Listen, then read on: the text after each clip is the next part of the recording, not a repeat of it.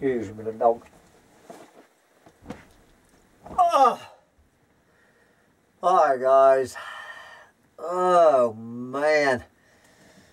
What a day. Good Lord, where is it? It is a Thursday, October 26, 2023. It is now, good Lord, 10 o'clock at night as the little dog and I, we count down our last 3 days at Bugs in a Jar Farm before packing up our stuff and heading down to Florida to spend the next 6 months in a trailer in a swamp at the end of a dirt road in Florida. Imagine that. And I am exhausted. I have done more work in the past 3 days.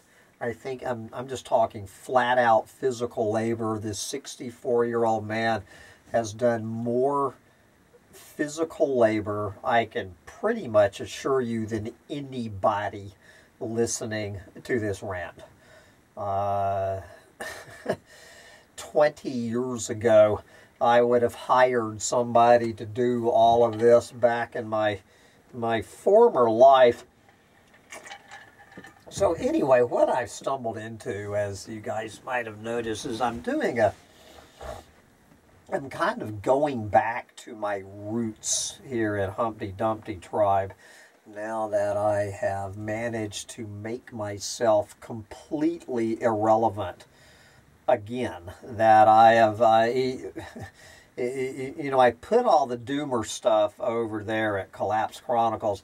And I gotta say, guys, I'm pretty proud of the new asshole I just ripped, that clueless bitch, Jessica Wildfire over there. I let that little eco-pussy at Collapse Chronicles take it because it was doomer stuff.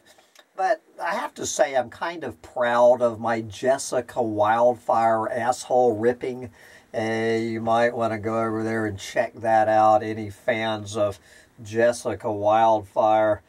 But anyway, since I'm not doing the doomer stuff and just trying to figure out what to do with this channel, I am just kind of doing I don't know what this will turn into, a series of rants, or I guess they're raps more than rants, just talking about my decision to walk away from the dominant cultural paradigm. Good Lord, going back 15, 16 years, and now that I've been down the road less traveled for these years, just looking back and just telling my story for anyone who wants to listen to it, just telling one doomer's story, and if there's anything you can get out of it, then great. So I was going, the subject of my rap tonight was going to be what did I say last night? The pitfalls and the potholes you will encounter taking the road less traveled. And I will get to that one. Good Lord, I could make a whole channel on the pitfalls and the potholes you will encounter on the road less traveled. But then I got up this morning to read my comments on my rant last night, and after reading them, a couple of people made some good points because of my awful choice in the title of my video last night, which, what did I call it? Oh shit, because I've changed it now. I think the title of that rant last night was How to Break Out of the Matrix. How to Break Out of the Matrix and Get Out There and Enjoy It While You Can, a Doomer's Story. And the problem with YouTube, anyone who has a channel knows this, you are limited to 100 characters on the title. And so the original title was How to Break Out of the Dominant Cultural Paradigm and Get Out There and Enjoy It While You Can, a Doomer's Story. But the problem was I could not fit in the words a Doomer's Story. And so instead of just taking them out like I did in the revised title, because, guys, I mean, I am a Doomer, and a lot of people listening to me are Doomers, but since this is becoming less and less of a Doomer channel, I don't want you to think that only Doomers can walk away from the dominant cultural paradigm. You don't have to be a Doomer to do it, but it helps. So anyway, since it didn't fit, I was exhausted, and it was an absolute blunder to shorten the dominant cultural paradigm to this very overused cliche, the Matrix. I was just trying to fit it into 100 characters, and so what did I do? Ironically enough, is I made a cultural reference to the very dominant cultural paradigm that I walked away from. Okay, so while the dominant cultural paradigm is part of the Matrix, okay, they are not interchangeable. And so I need, so I got these comments. I'm just going to read these comments and my response to them, and then I will get on with my rant. Gloria said, "You are still in it and always will be, no matter what you say." And by it, I'm assuming she meant the Matrix, and she is correct. If I can use this despicable little cliche cultural paradigm term, the Matrix, we are all in the Matrix. I am still in the Matrix, and to the degree that global industrial civilization is part of the Matrix, and it certainly is, I and everybody else are in both the Matrix, and we are all members of global industrial civilization. It is just part of being born in the last 100 years. If you were born in the last 100 years, you are part of it.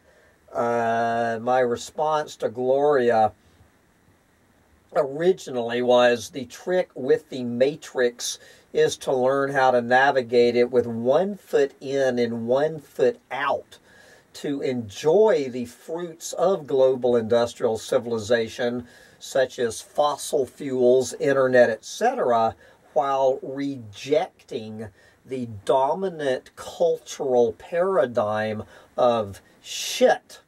That is a good subject for a rant, so perhaps I will run with it tonight. And so that is what I'm going to be talking about, is walking with 1 foot in and 1 foot out of both the global industrial civilization and the dominant cultural paradigm, which obviously are the twin-headed snake leading to the collapse of a planet.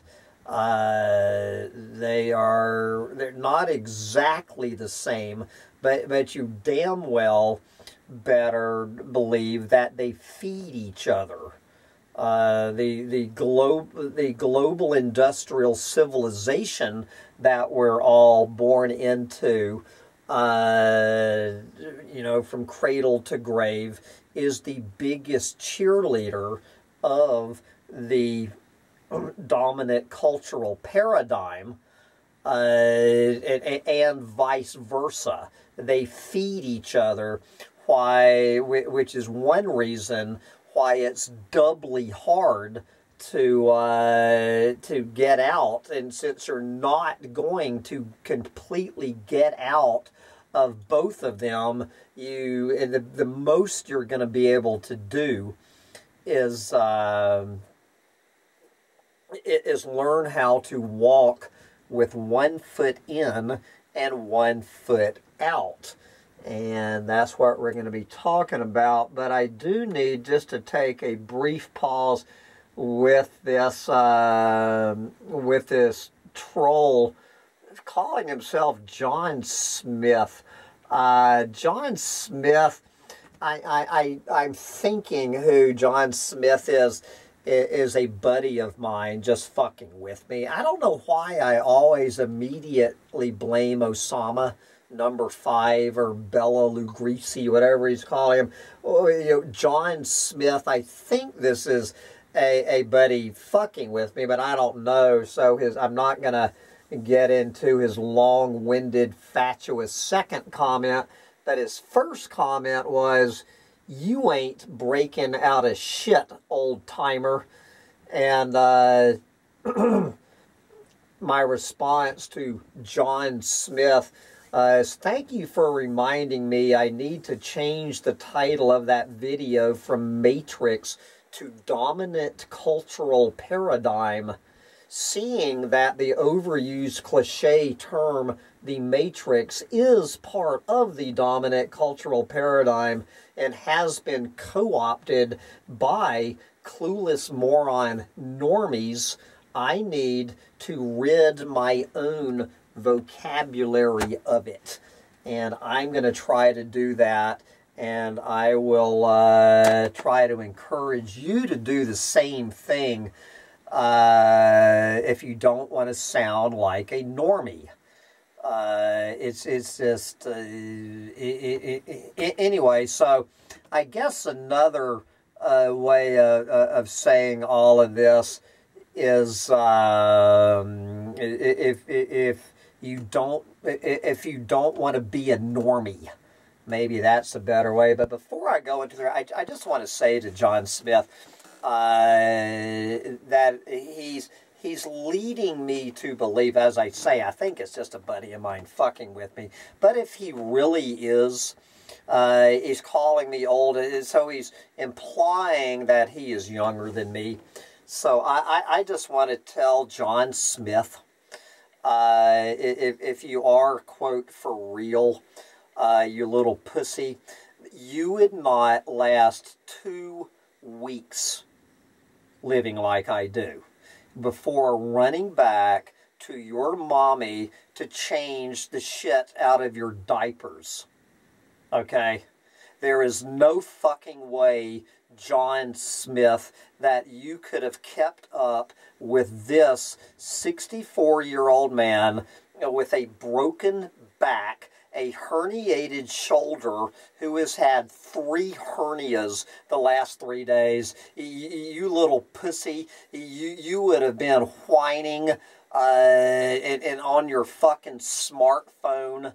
And if you're under 40 years old, I know exactly, just in my real life, I know exactly one person under the age of 40 who can keep up with me, and that is, of course, my buddy Alistair. You might know him as Tannic. So, Tannic, You are the exception to the rule. You are the only person on this planet that I personally know under the age of 40 who can keep up with this decrepit old man. But John Smith, assuming you're not, for all I know you are, Alistair, just fucking with me. But you little pussy, you could not do what I do because you don't have the fucking balls that I do. And it does take balls to walk away from the dominant cultural paradigm. It takes serious balls, and short of, now I do know one fellow, Nielsen Alhambra, if you're listening to this, Nielsen Alhambra, he really did more than I will ever do. Brother, I have been to your place. He lives in a tiny house in Texas.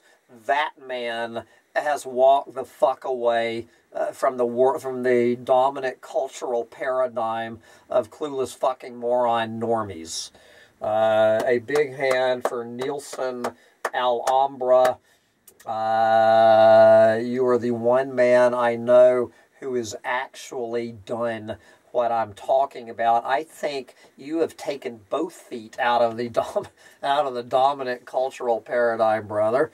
But anyway, I think this term dominant cultural paradigm, I'm pretty sure that Terence McKenna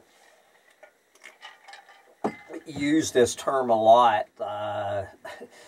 Terence was asked one time, it's a hilarious interview, you know, someone, he was opening up after one of his raps to questions, and somebody asked him, like, dude, the way you spell out what is going on this planet, and, you know, this was back in the 80s and 90s that he was talking about, like how the hell haven't you been silenced, at least thrown in jail?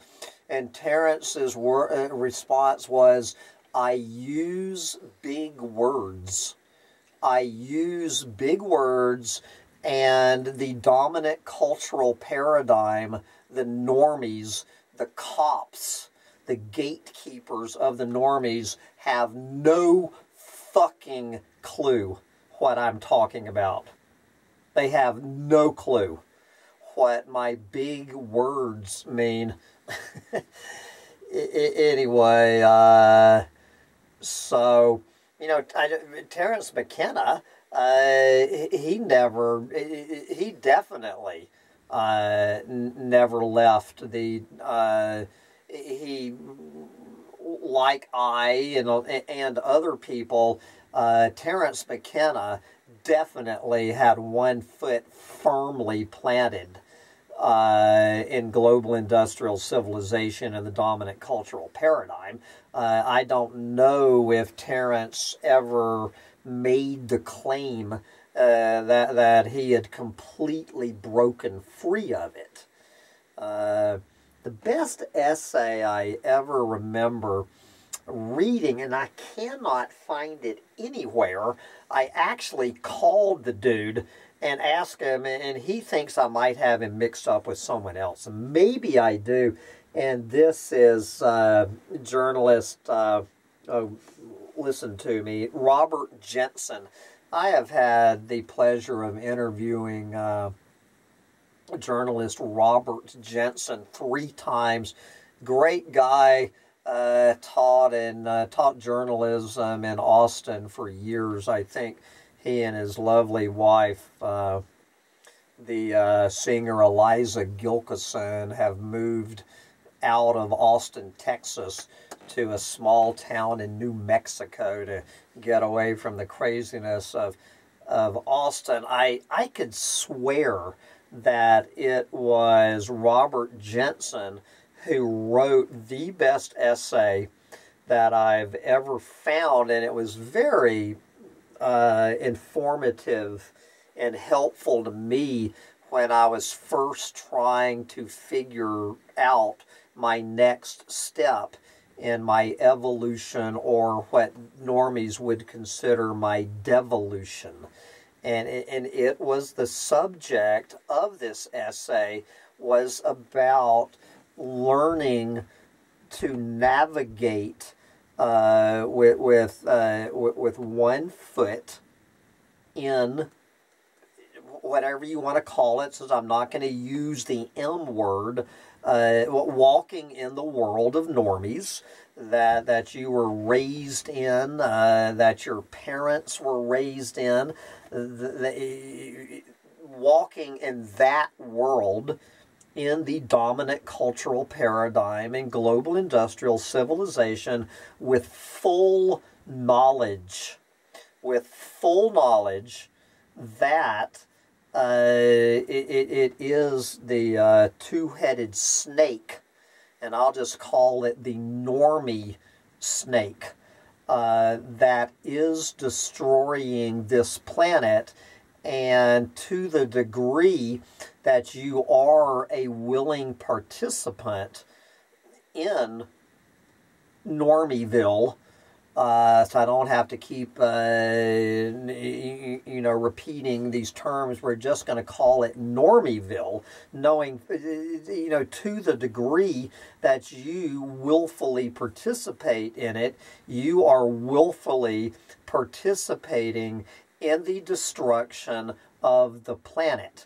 With that knowledge, learning how at least to get 1 foot out of it, like Robert Jensen has managed to do.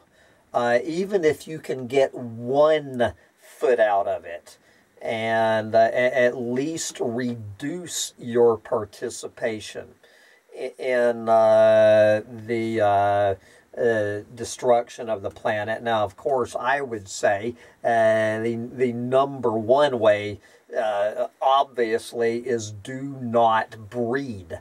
If you are still of breeding age, get yourself sterilized. So there's that. There's that part, but then, of course, there's reducing your consumption and your ecological footprint and all of that stuff.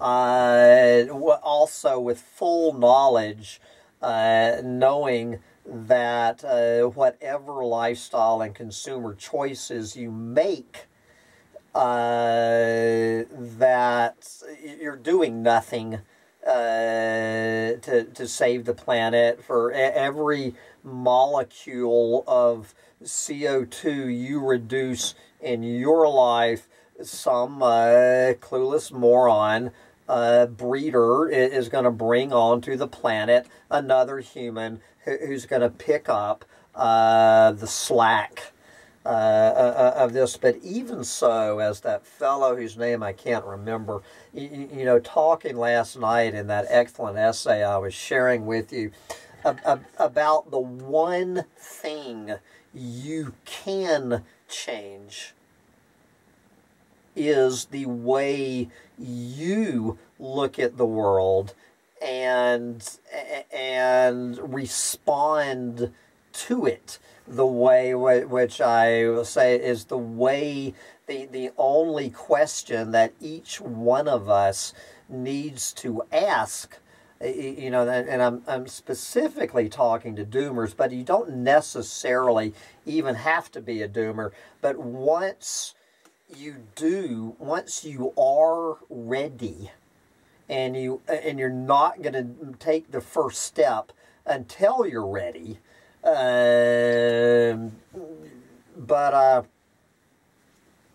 my sitting here losing my train of thought, as tired as I am. You need to be ready, and it's how you comport yourself, how you react to the dominant cultural paradigm, and you do have the power to analyze, if nothing else, just the shit. Just the, you know, as Terence McKenna over and over again, culture is not your friend. It is not your friend. It is not the planet's friend. And so the best you can do is at least get one foot out of it. And then you need to look at what this culture provides you and which parts of the culture and which parts of global industrial civilization, you just cannot do without, or, you know, without becoming a breatharian living in a cave. You know what I'm saying. And you know, which parts you have to keep one foot in, and which parts of it you can reject. And you will find pretty quickly that you can reject a hell of a lot of it. And you know, you can reject popular music, you can reject popular movies, you can reject sports. You might be finding what I'm sounding a whole lot like Orwell in 1984, you know, talking about how the infamous they, the elites, whatever you want to call them, keep themselves from, you know, keep the normies from ever revolting against the shit, is by offering them, what is it, alcohol, sports, and music, and pornography. You know, like, obviously, Colony of Cells is not going to reject pornography as long as people like Colony of Cells are provided free internet porn. They are not going to rebel against this, and I guess as long as I can keep getting my tequila every day. So I have decided that I am going to retain 2 shots of tequila every day. That this is one part of the dominant cultural paradigm and global industrial civilization I choose is 2 margaritas a day, a cup of coffee in the morning, 2 margaritas at night. I am keeping those with this foot. I am rejecting, I am sure as hell rejecting American beer. I am 100% in favor of the Bud Light boycott, particularly the canned Bud Light boycott, which has nothing to do with the reason that it's being. It's just that the very fact that that canned Bud Light even exists on this planet is an insult to my intelligence. I don't think I have ever had a can of Bud Light since the day I was born. I was rejecting that even when I was a clueless moron real estate agent living in my, in my 4-bedroom, 3-bath house with all of that shit. And it's mainly all of that shit we're talking about. The 95% of the shit that you own, you do not need. I probably don't need 50-60% of the shit that I have. And I own about 10% of the material possessions that I owned 15 years ago. That I have walked away pretty much from an 18-wheeler full of crap, of absolutely pointless crap. I still have too much of it. I've regained too much of it. I was pretty much stripped down to a backpack when I first walked away into 2009, and now I'm building too much of this shit back up. But, just in my own life, as I say, when Terence McKenna and the Mushroom God pulled my head out of my ass in 2008, other than my 4-bedroom, 3-bath primary residence, all of these, how many I was up to, I can't even remember. I think 5. I've mentioned this before. My goal in 2007, when I met Terence McKenna at age 48, I was 48 when I bumped into Terence. 48 years old. My goal was that by the time I was 65, which is now 1 year away, that what I was going to do, a single man, a single man with no children, to leave his shit to. My dream, my goal in life was to acquire 40 houses by the time I was 65. At age 48, I was up to 6, that I owned 6 houses by the age of 48. So I wanted to acquire, 40 pieces of real estate.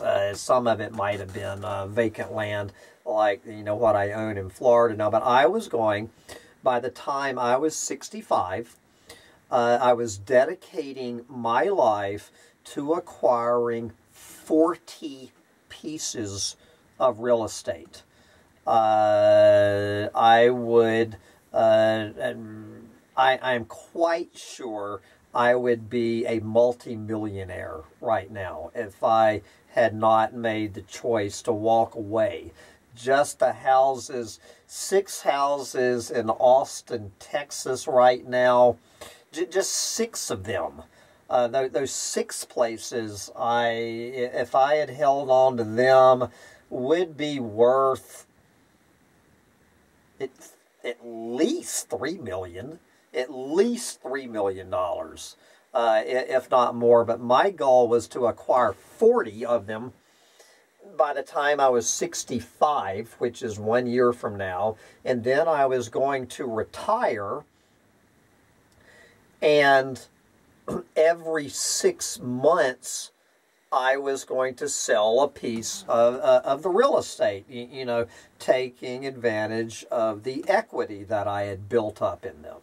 And I was going to retire a multimillionaire, and just every 6 months I would sell one of my pieces of real estate, which would carry me through till I was 85, and I would remain a millionaire and have all of this stuff, 40 pieces of real estate. I would be living in a fucking mansion.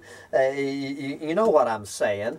And after listening to, Terrence McKenna and Michael Rupert, and then starting to, go down into the doomosphere, I walked the fuck away from it. And I told a few tricks, but I have never claimed that well, if I have claimed that I walked away from that shit, I guess obviously I appreciate these two comments, just making a clear amplification and clarification. That I have never completely walked away from it. I can still pass as a normie. I run a vacation rental business. Now, what I rent, well, this tiny house that I'm sitting in, I rent 3 rough-hewn tiny houses, made by the Amish, for all intents and purposes. Well, a little bit of electricity, no running water. They have outhouses, well, 2 of them. If I had stayed as a normie, I might still be, and probably would be, a major Airbnb landlord, but it would not be 3 little tiny houses out in the forest at a place called Bugs in a Jar Farm. They would be beautiful homes in Austin, Texas, renting for $300, $400 per night. It is the difference. And so now, as I've mentioned before, counting my little trailer that I just wrapped up in a tarp this afternoon. So so now I have the main house, 3 tiny house rental units, and a trailer. So I have 5 residential units on my property now. I have 1 bathroom. I have 5 residential units. You add all 5 of them up, they total less than 700 square feet. All 5 of them combined are, I don't even know what the average, I should know this, I don't even know anymore what the average square footage of a normie house is in 2023. Just 1 house. My guess is, I'm just going to guess 3,500 square feet. So I have 5 houses, and they add up to 1/5 of 3,500 square feet. If I had not taken 1 foot out of here, I would probably own, well, I would be closing in on my 40 houses that were anywhere, good Lord, from 700 square feet to 3,000 square feet. Let's call it 2,000, and would that be 840 times 2,000? Good Lord, I can't even do the math. Are you following me? As a lot of you know, I do have a flush toilet 20 feet from where I'm sitting. There is 1 flush toilet here at Bugs in a Jar Farm. I shit in a plastic bucket by choice. I do not use flush toilets. I prefer to shit in a 5-gallon bucket. I have a humanure compost pile. I do not use flush toilets. I guarantee you that John Smith uses flush toilets. There is nobody listening to this, I don't think, that has a flush toilet available to them and chooses to shit in a 5-gallon bucket. That is one way to walk with 1 foot in and 1 foot out. So I'm going to talk about this more. I'll just save this, but all I'm going to say about all those goddamn material possessions, what I do not miss on any level are those material possessions. What does Neil Young say? They drag you down and they drag you down and chain you down. Anyway, it's I can't remember that great line. Maybe I'll look it up tomorrow. So I do not miss on any level all of that, that truckload of planet-eating, mostly made of plastic, material possession crap. I do not miss it any more than I would miss, I don't know, rolling a boulder up the hill every day to have it roll back down by morning. I've completely broken myself of that, although I still have too much of this shit.